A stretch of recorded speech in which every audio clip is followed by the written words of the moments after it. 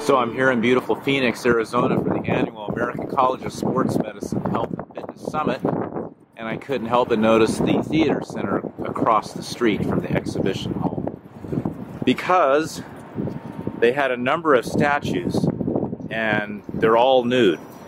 So let's take a little walk and let's think about this intellectually. Starting at the far side of the building, we see an elderly male statue facing a group of, or maybe a family of other figurines. And it's an elderly male, so the physique has changed a little bit.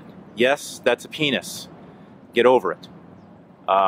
It's part of life to age if we make it through that long. It's all natural, right? Americans get far too hung up with the nude bodies and think nothing of twerking on prime time. So a little bit of Greek philosophy here to appreciate the human body in form. Beautiful statues, which I'll tell you intact.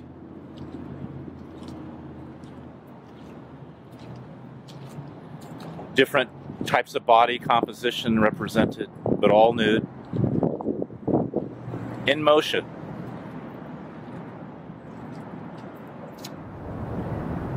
Here's a beautiful female nude in a running position, in motion.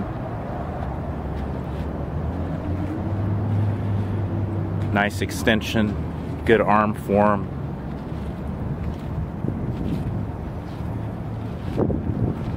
Beautiful human body.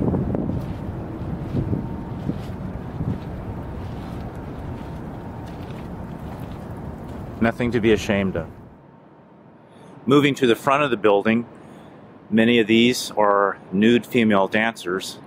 Personally, I can't think of too many things more beautiful than a nude female dancer. But look at this beautiful extension. Fully nude. Bodies in motion.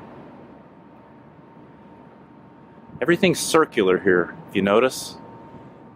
It doesn't look very linear. They're beautiful curves, circular type motions being exhibited.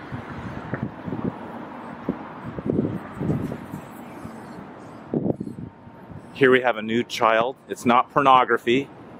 It's just a nude child. Get over it.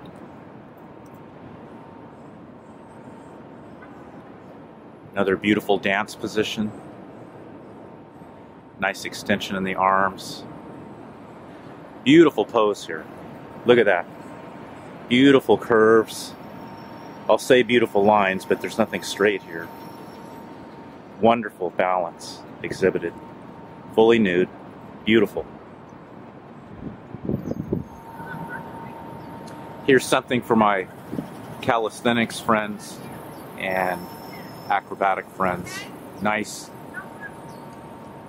lift there with the female over the male. Beautiful extension with the female figure. Balance. Beautiful. And here are more dance exhibitions. Almost like California surf position here. Fully nude, as they should be. How's that for cross-body movement? So reporting live from Phoenix with some encouragement for the nude body in motion. Movement. It's music for the soul.